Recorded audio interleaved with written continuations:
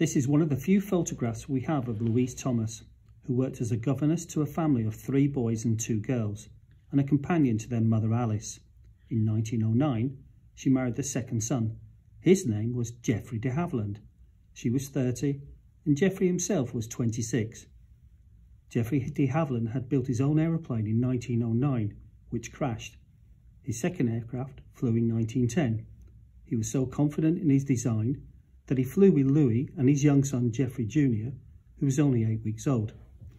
Geoffrey and Louis had 3 children, Geoffrey, Peter and John, all of whom joined their father in the aircraft industry. In this photo, Louis is seated at a sewing machine similar to the one at the museum. She is sewing doped cotton panels, which are used to cover the aircraft.